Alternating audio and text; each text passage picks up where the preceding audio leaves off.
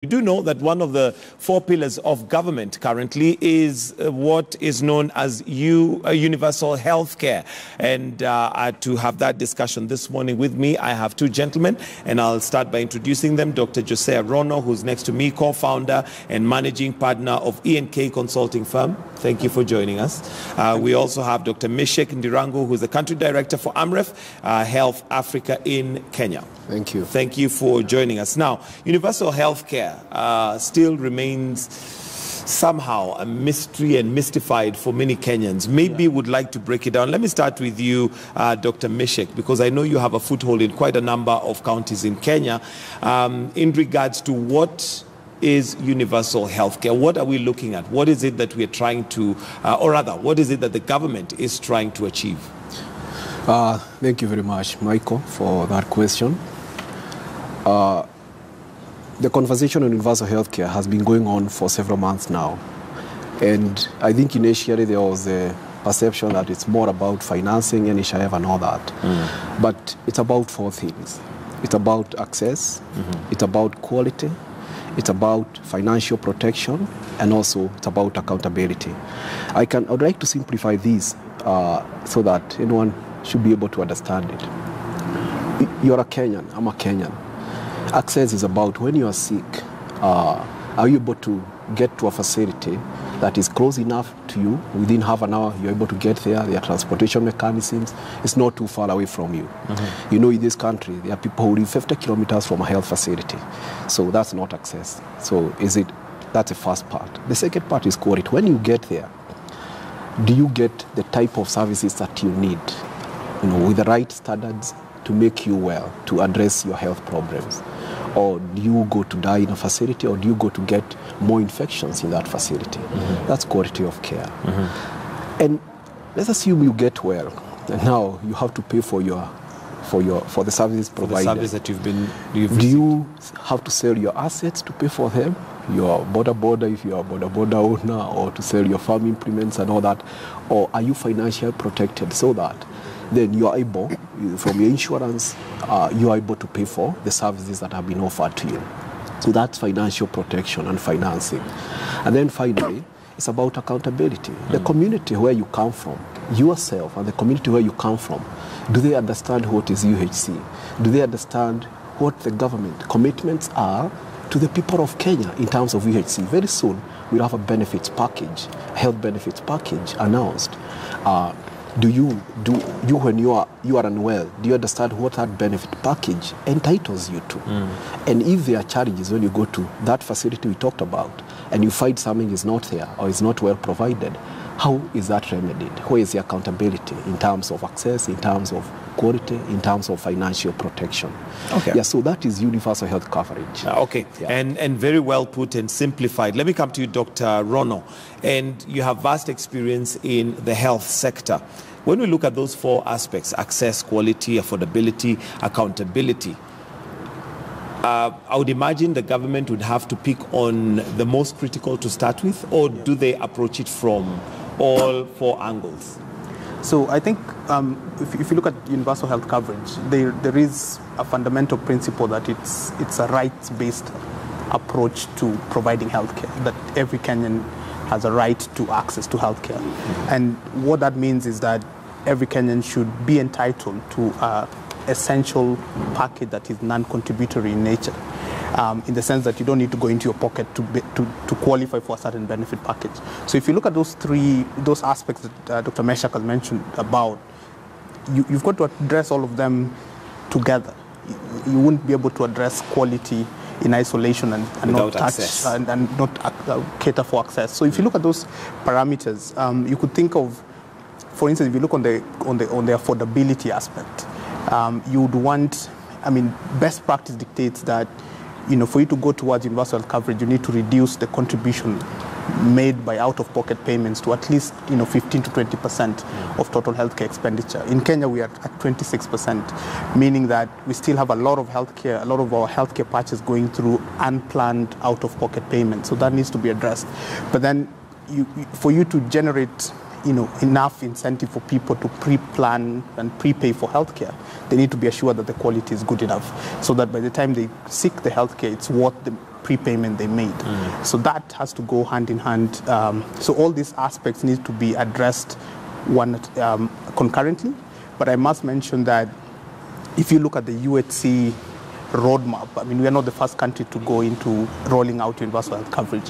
Several other countries have done pretty well in this path. You could think about Thailand and a few other countries that have walked this path before. And what they have done is really to say, let's take a step back and ask ourselves, what is UHC for Kenya? Let's define it first in terms of what is the package, what do we want to offer all the Kenyans, what is it that we can afford, and the benefit package that is being developed right now is one step in that direction. Once we define that, then we test it out in a controlled environment where we test for the affordability and the ability of healthcare providers to actually offer that package to a level of quality that is acceptable, and then now roll it out to the entire countries. Okay, yeah. All right, and Dr. Ndirango, access may not necessarily or only mean having access to a hospital.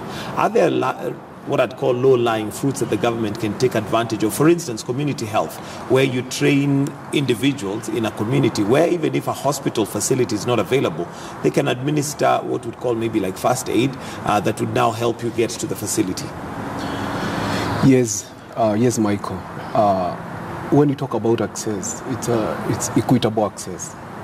Even the ones in hard-to-reach areas are able to access services in the shortest time possible. And for us to succeed in this UHC journey, it's very important that we strengthen the primary healthcare system. And that primary healthcare system really is about what we say level 1 community, level 2 dispensary, level 3 health center. And if I talk about the community, remember, health is manufactured, is made in the home, in the community, and repaired in the facility. 80% of health is about community, what happens in the community, what happens in the home. 20% is about what happens in the facility when it's broken. And as Ambulance Health Africa, we are very passionate about the role that community health workers are able to play in this field. I'll give you an example. We have seen programs that we are supporting, like some supported by the Global Fund. You know the Global Fund. And in Western Kenya, you know, Western Kenya is malaria endemic. And let's assume that you are a parent in Western Kenya and your child, 4-year-old child, develops a fever at night, at 2 in the night. The fever really goes high and you don't know what to do. The facility is 12 kilometers away. There are no matatus at night. Your neighbor 2 a.m. It's 2 a.m. Now, this is what is happening. You talk to a community health worker who is your neighbor on the phone. They come at that point, at that time. They prick your child, test for malaria. That's what is happening. And if it's positive, they provide treatment for that. If it's not malaria, it's something different or it's more complicated, then they support you to make sure that there's referral. You're able to get to the nearest health facility.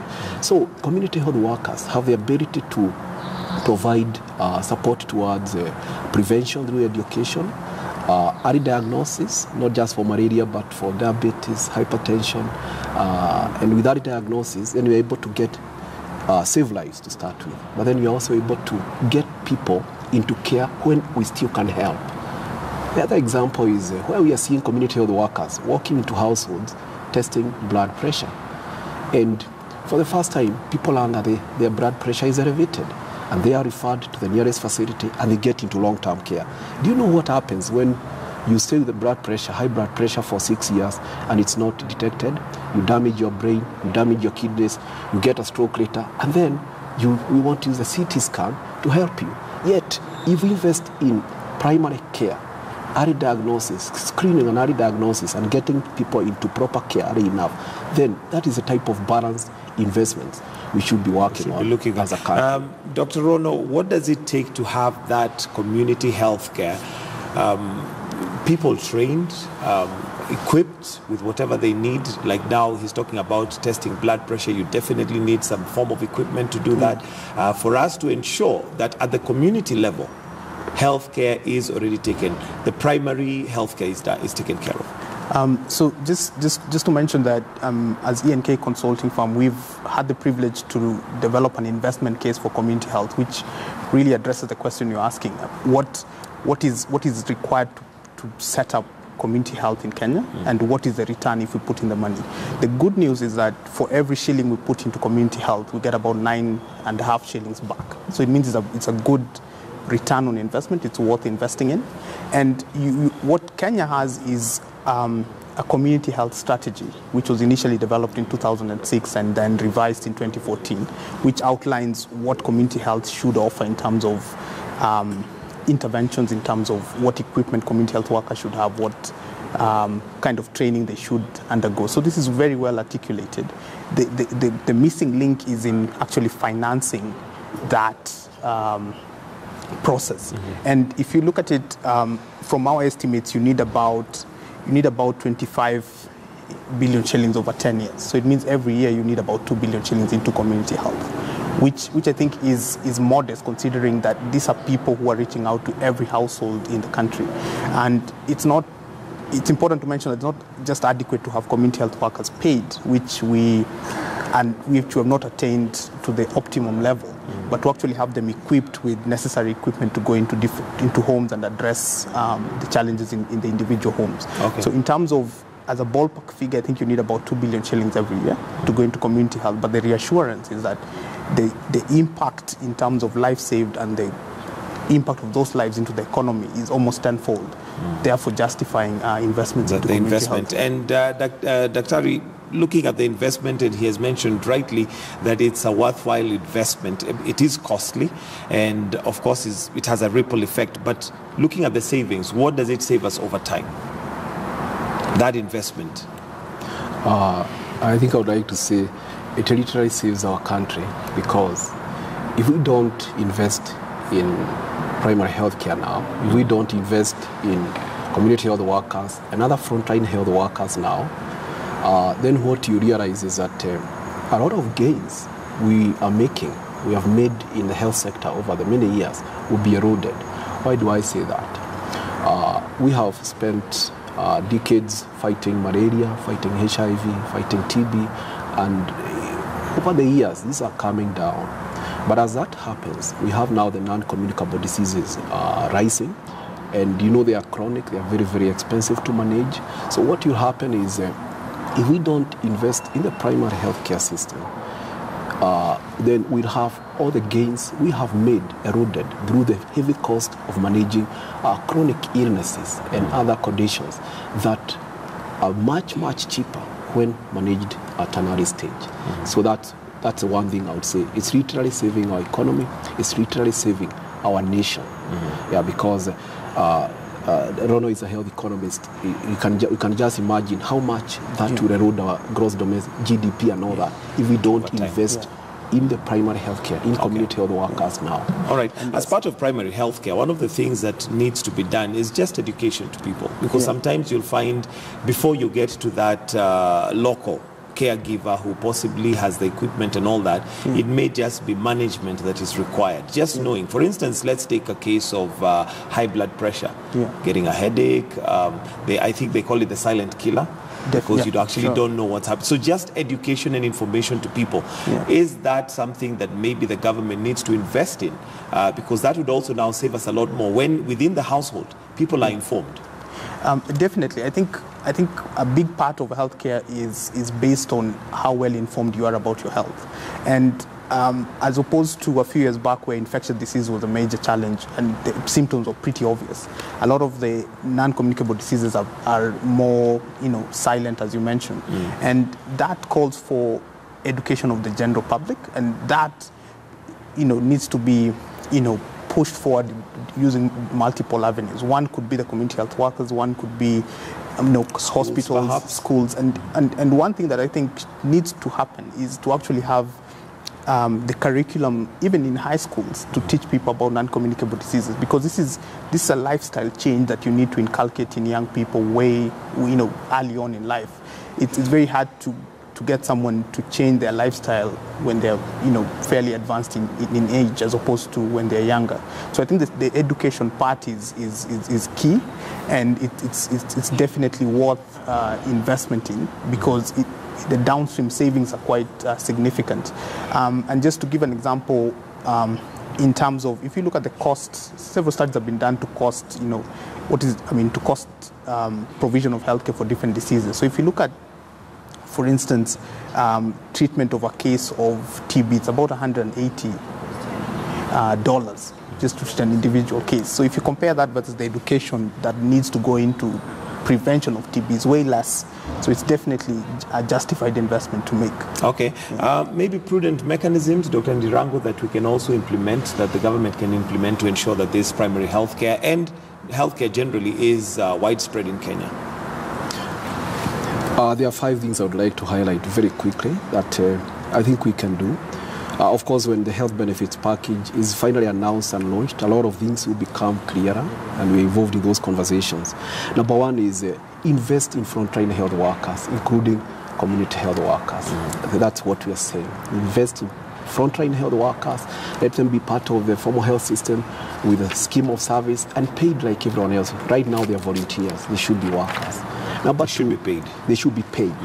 Number 2 is invest in prevention and management of non-communicable diseases, the silent killers you're talking of, the cancers, that all need to be detected early so that we actually save ourselves as a nation. And again, you see the frontline health workers are needed to do that. And the third idea is let us strengthen the public health sector. It's important. Let me give you an example. When we talk about the National Hospital Insurance Fund, did you know that although the public health sector, the number of health facilities in this country are about 8,600, and close to half of that are public facilities run by government, did you know that probably 85% of revenues or of claims from NHIF go to the private sector, and the public sector only gets 15%? So why we have to strengthen the public health sector so that that facility that you remember, I give you the example, that you're walking to with your son, with your child who is unwell, has the commodities they need, are able to manage quality and all that. They have the resources they need to actually deliver services, because that's not the case at the moment. The number 4 is invest in quality improvement. Remember I told you that UHC is about access, quality, financing, and accountability. So it's very important to, as we do all this, to have, and they are established quality improvement initiatives that once a health facility applies over a couple of months, then you see even people are walking to that facility. Many more people are going there because they are happy with those services. And then finally, financial protection. That's the biggest thing, and I would say equitable financial protection, where we start with those who have been left behind.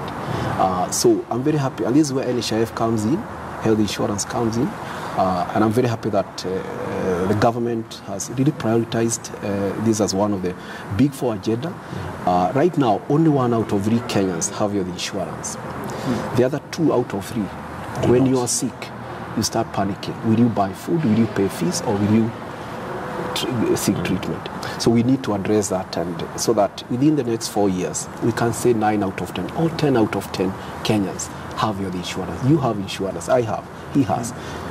Every Kenyan deserves that. They should have. It should. All right, gentlemen, we'll have to wind up there because of time. Thank you very much, Dr. Meshek Ndirango, who's the country director for AMREF Health Africa in Kenya, and also Dr. Jose Rono, who is a co-founder and managing partner, E&K Consulting Firm. Thank you for